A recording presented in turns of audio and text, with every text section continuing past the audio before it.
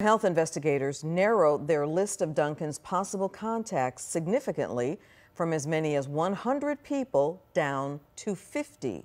At this point, no one on that list is displaying symptoms, including the woman who called 911 to get help for Duncan.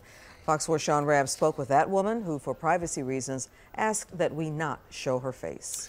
Yeah, she calls the Ebola patient Thomas Duncan her stepdad and says she did what she could to help him and the paramedics who took him to Presbyterian.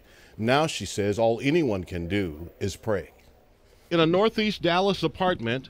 When I met him on Sunday morning, he only told me that he was cold. And then he said he'd been going to the bathroom a lot. Younger Jallah talks about September 28th when she saw the man she calls daddy, her stepdad, Dallas's first Ebola patient, Thomas Eric Duncan. Jallah says his eyes were blood red and he was so sick that she told him, "So I'm going to call the ambulance to come and take you." So he said he was cool. She called 911 and paramedics from Station 37 showed up. That ambulance now quarantined.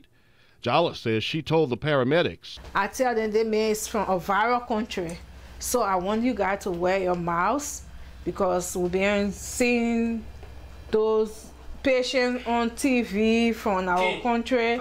So I want you to wear your mask to put it on so you can protect yourself." So they went down, they took their masks, the lady came, she took the blood, she took the temperature, she took the vital sign. They asked Duncan to walk downstairs. She said they couldn't bring the stretcher up. So he said, "I'm so cold." I said, "Okay, take the blanket and put it on you."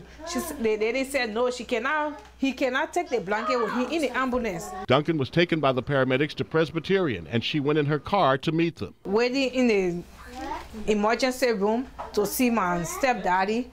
We sat down there for an hour. We couldn't see him. She took the blanket Duncan had been wrapped in to the hospital, but could not give him the blanket and has not seen him since. But we just praying to God, and we praying that those nurses that are working with Mr. Ire, God should bless them, God should help them, that they should be able to be well, that everything will go fine.